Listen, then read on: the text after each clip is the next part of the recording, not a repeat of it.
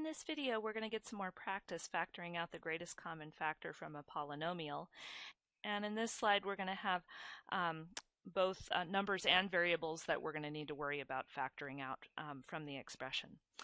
So in this first example, 8x plus 4x, what is the GCF between those two? So first of all, look at the numbers. Look at 8 and 4. So I always look at the smallest number first. Okay, so that would be 4 in this case. And does 4 go into 8 evenly? Yes, it does. It does divide 8 evenly. So I'm going to say 4 is the greatest common factor amongst the numbers.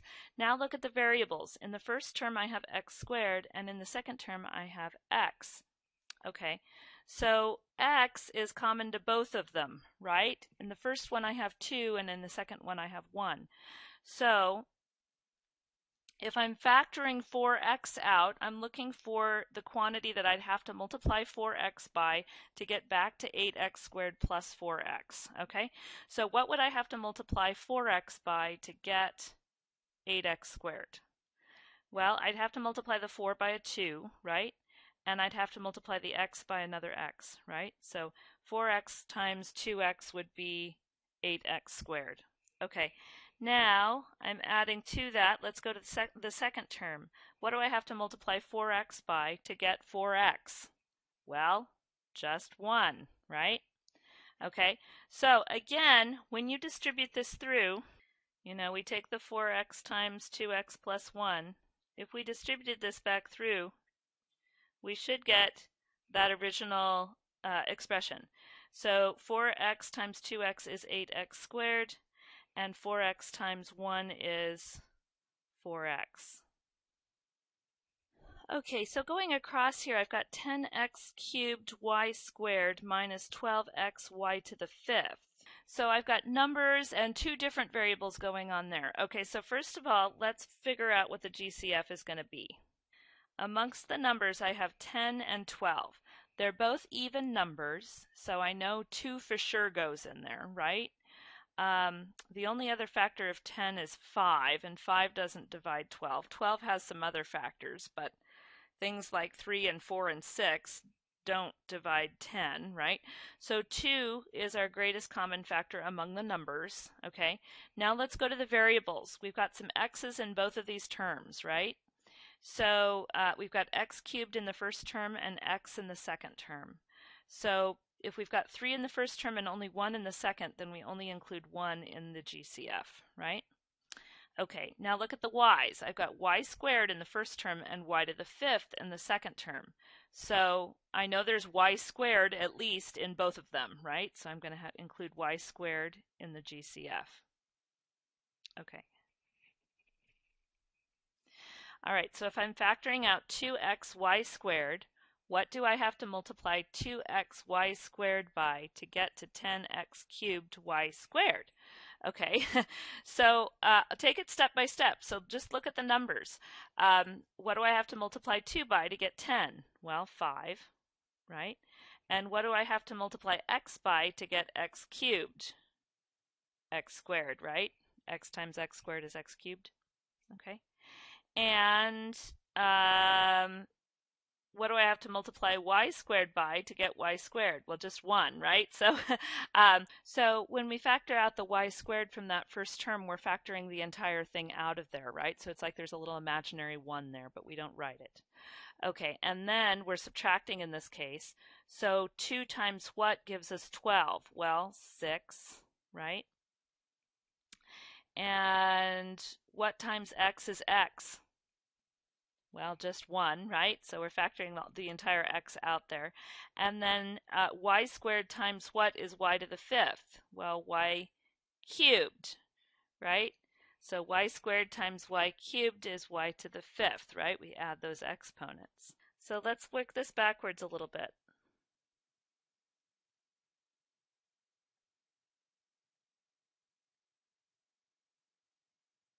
Okay.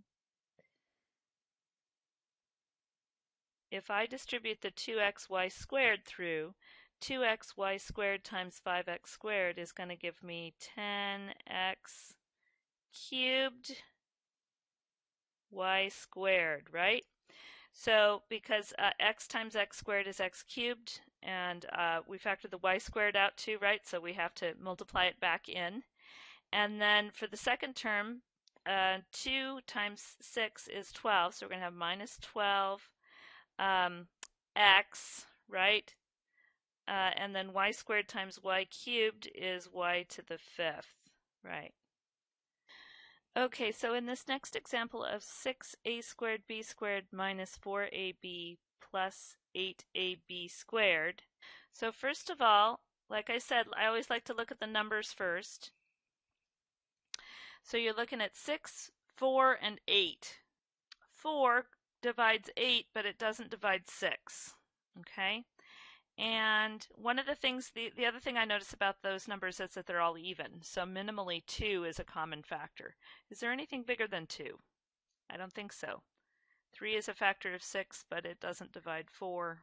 So we are done with 2, okay, as a greatest common factor among the numbers. Now, they all involve an a, right? So you've got a squared in the first term, a in the second term, and a in the third term. Okay, so there's minimally an a in every single term, right? Now with the b's, I've got b squared, b, and b squared, right? In the first, second, and third term respectively.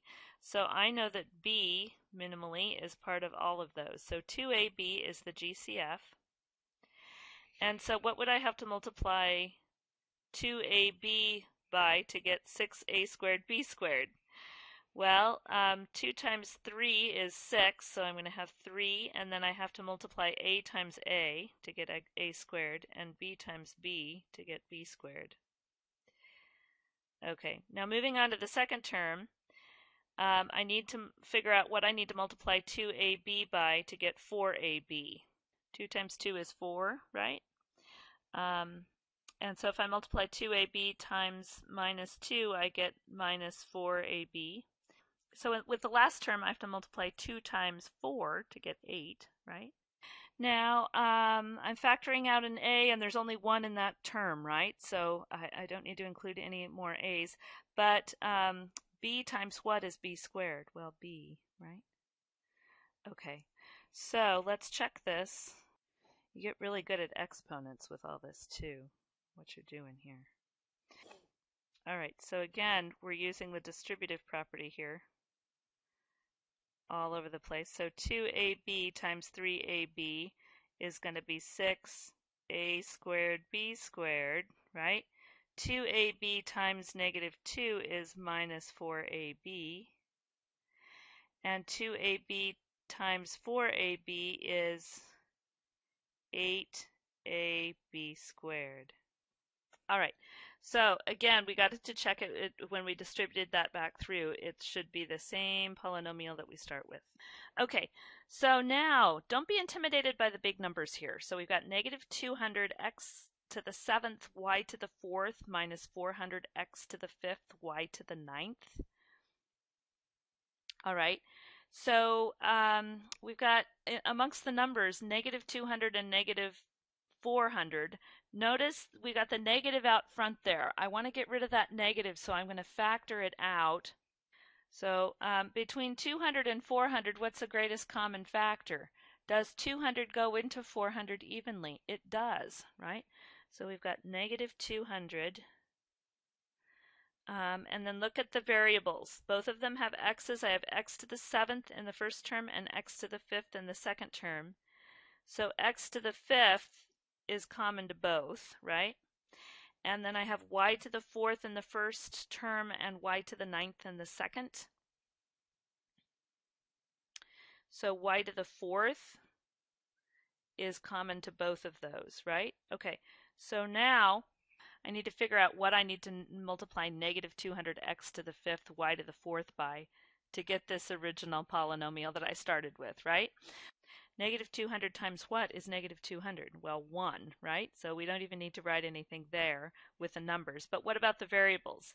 X to the 5th times what is x to the 7th? Well, x squared, right? You add the exponents, yeah. And then y to the 4th times what is y to the 4th? Well, just 1, right? Okay, so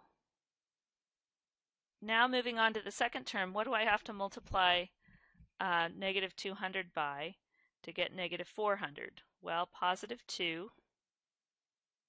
X to the fifth times what is x to the fifth? That's just 1. And y to the fourth times what is y to the ninth? Well, y to the fifth, right? 4 plus 5 is 9. Okay. Okay. So let's check this. Distribute that through. So negative 200 x to the fifth y to the fourth times x squared is going to give us negative 200. X to the fifth times x squared is x to the seventh, right? And we also have to multiply times y to the fourth, yes? Okay. And then for the second term, negative 200 times 2 is negative 400. Let's see, we're multiplying by something that doesn't have an x term, right? So we're just going to have x to the fifth there when we multiply that back through. And then y to the fourth times y to the fifth is y to the ninth. Okay, so we get the same thing that we started with, as you notice. It's the same as our original polynomial. So we just finished a few that were pretty challenging. Let's do a couple that aren't so challenging now. So if we have 9 pi r squared plus 12 pi r, okay, so I'm going to look at the 9 and the 12, again, just the numbers. What's common to both of those? Well, 9 doesn't divide 12, but 3 is a factor of 9, and 3 divides 12, right? So 3 is our greatest common factor among the numbers. Now I'm also looking at these variables. Pi, of course, it has numerical value, but it's common to both of the terms, right? So I'm going to include that in the GCF. And then also I'm looking at r squared and r. So r is common to both of the terms. Okay, so if I factor 3 pi r out of 9 pi r squared, what do I have? So again, I'm asking myself the question, what do I have to multiply 3 pi r by to get 9 pi r squared? Well, 3 times 3 is 9, right? And pi is already in our GCF there. And we would need to have another r here because to get the r squared, 9 pi r squared. 3 times what is 12? Well, 4, right? And again, we factored the pi out, so we're not going to write it here. And we factored an r out, right? If we check this, the 3 pi r times 3r plus 4, we should have what we're looking for, right? Let's look at the distributive property. All right, so we've got 9 pi r squared, right? So we've got 3 times 3 is 9. Pi is part of the product, and then we have r times r, which is r squared. Okay, now if we multiply 3 pi r by 4, we're going to get 12 pi r, right? Okay. All right, we're getting good at this. All right, now let's take a look at this last example. X squared plus 2y squared. One of those terms has a number, but the other one doesn't. One of them has a variable x, and the other has a variable y. Do these two terms have any common factors?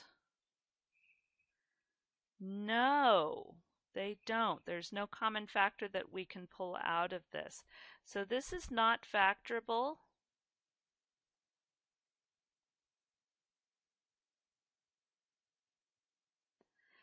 Another word that we use for this is prime. Or irreducible, that kind of thing. So prime is another way that we could say that. All right, so if there's a polynomial expression that just doesn't factor, doesn't have any factors you can pull out, we can say that it's prime. Okay, now it's time for you to get some practice on your own.